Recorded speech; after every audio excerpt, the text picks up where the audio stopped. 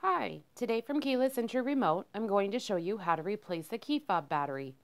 The key fob I'm showing you today is compatible with the 2001 Chevrolet S10. The part number on the back of this 3-button key fob is 15042968. To open this key fob, all you will need is a screwdriver. Simply insert the screwdriver in the notch at the bottom of the key fob and twist. Once you have the key fob open, you'll see the battery is located here. You may need to use a smaller screwdriver to help slide this old battery out. The battery used in this key fob is a CR2032. Once you have the old battery out, to replace it, simply slide the new battery back into place. With this key fob, it is plus side up. Then all you need to do is snap the key fob back together, and you're done.